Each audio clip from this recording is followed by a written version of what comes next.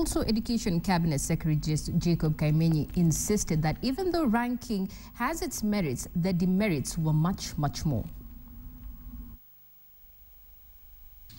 Ranking or not to rank schools and individuals. We effect from 2014 national examinations. The ministry has discontinued ranking at national, county, and sub-county levels. We have critically looked at the merits and demerits of ranking. While ranking of candidates, schools, and individuals, and some counties might have or does have some benefits that they offer, the demerits of ranking far outweigh the merits of the same. Listen to that. The demerits of ranking outweigh the merits of the same. So what are some of these demerits so that you can understand? Let me start with number one. One, summative examinations such as KCPE and indeed KCSE assess the product, not the process. The product and not the process. Using mean scores alone to rate learners or institutions does not give conclusive evidence of the effects of various variables. Such as what? Physical resources. Our schools don't have the same physical resources. That's a fact. The teacher-pupil ratio is not the same in all our schools. There are schools where there's a teacher-pupil ratio of 20:1. Others is maybe 6:1. Can you compare such schools? Think about it. How about instruction materials? Some schools are well endowed than others, for sure. Some even are using computers. There are some which have electricity, others don't have for the time being. Yet, we say we must compare them. All these, including school management, the impact on the performance of any school. What is the other issue? The other issues are some unscrupulous ends and proprietors of schools use unethical methods to appear in the merit list. You know what I mean? Eh?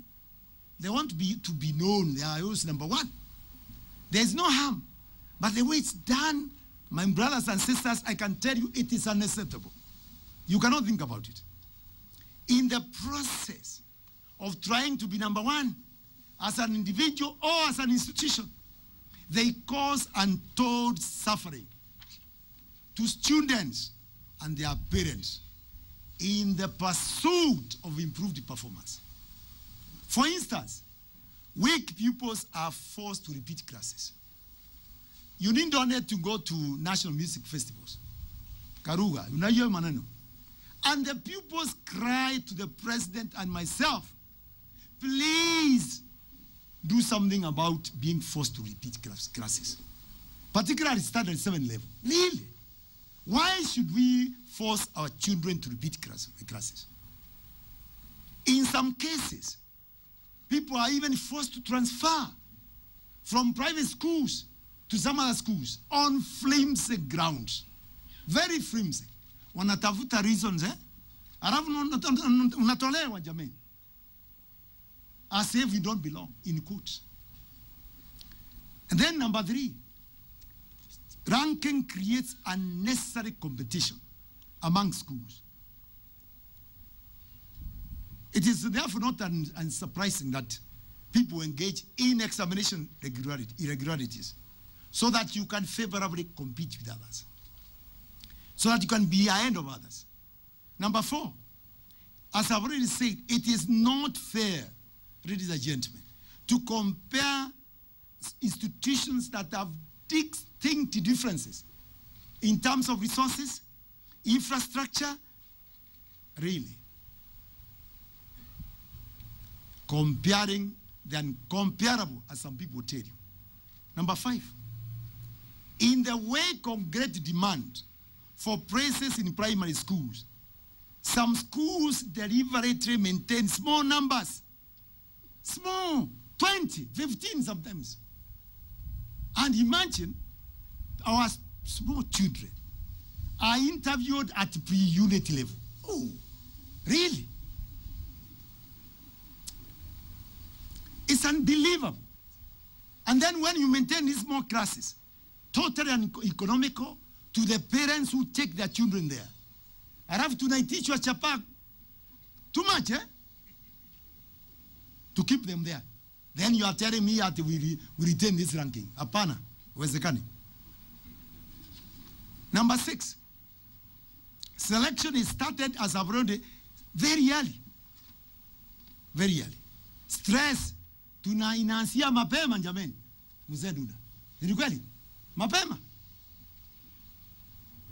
Many schools have abandoned the non-examination subjects.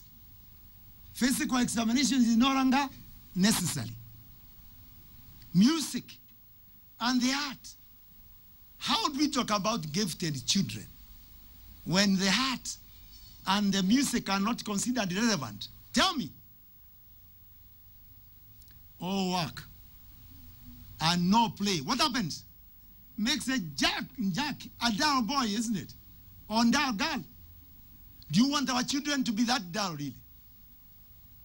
That's the issue. Number 8, ranking leads to what is called rote learning. Cramming, rearing.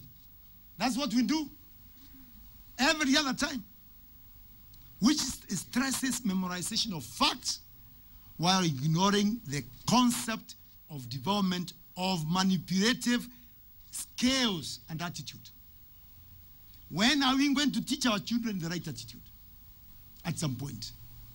Thus, teaching in schools is geared towards nothing else but academic performance. As somebody has said, we are converting our children into robots. Robots. Mtu anaenda class from Monday to Monday. Hata weekends, some people teach on Sundays. Jameni. Hata kuomba Mungu, God-given right.